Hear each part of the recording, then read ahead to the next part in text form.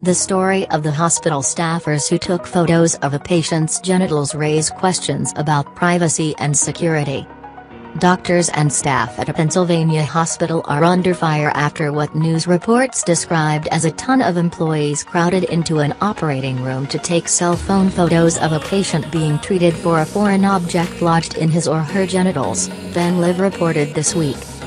University of Pittsburgh Medical Center's Bedford Memorial Hospital has been cited by the state's Department of Health for the incident, which took place last December while the patient was under anesthesia. A hospital employee initially told state investigators that a personal phone was used to document the case, to use for future medical lectures because the operating room camera was broken.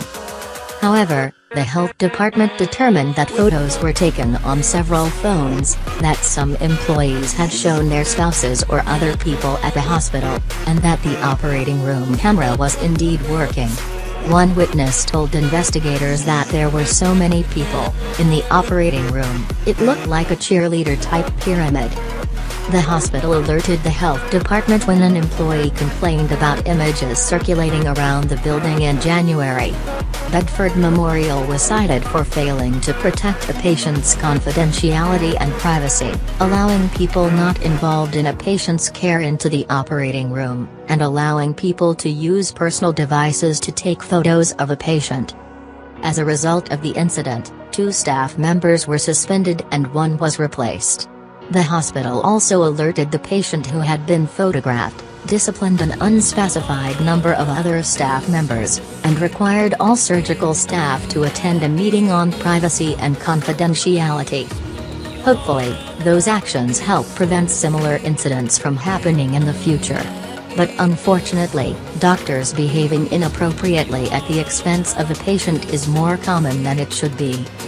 In a 2015 editorial in the Annals of Internal Medicine, the journal's editors addressed this issue. Although we wish it were otherwise, they wrote, most physicians at some point find themselves in the midst of situations where a colleague acts in a manner that is disrespectful to a patient. The editorial was accompanied by an anonymous essay from a physician who recalled 2 instances of sexual or racist behavior by doctors, directed at patients while they were under anesthesia. One instance had been told secondhand, but one the author was present for, and felt too embarrassed to speak out at the time. This isn't the first reported case of offensive and inappropriate photography, either. After actress Joan Rivers died from complications during surgery in 2014, rumors surfaced that her doctor had snapped a selfie with her while she was unconscious. In a 2008 JAMA study, 17% of internal medicine residents admitted to making fun of a patient, sometimes while he or she was under anesthesia.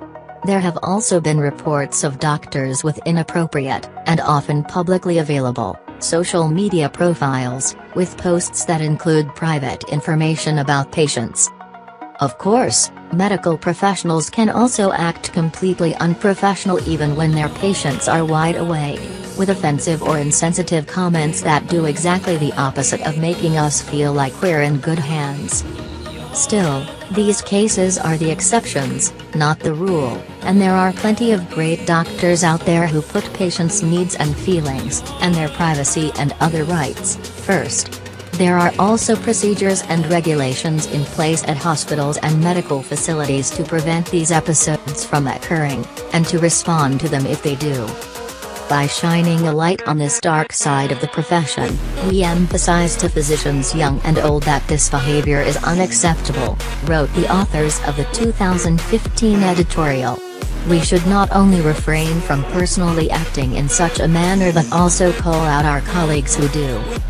And while there may not be much patients themselves can do in many of these situations, like in the middle of a surgery, for example, it's important to feel comfortable speaking up anytime something feels strange, says Health's medical editor Roshini Rajapaksa, MD. Don't fall into that old mentality that whatever the doctor says goes, says Dr. Rajapaksa. Trust your instincts, and if something seems off or feels creepy, say something.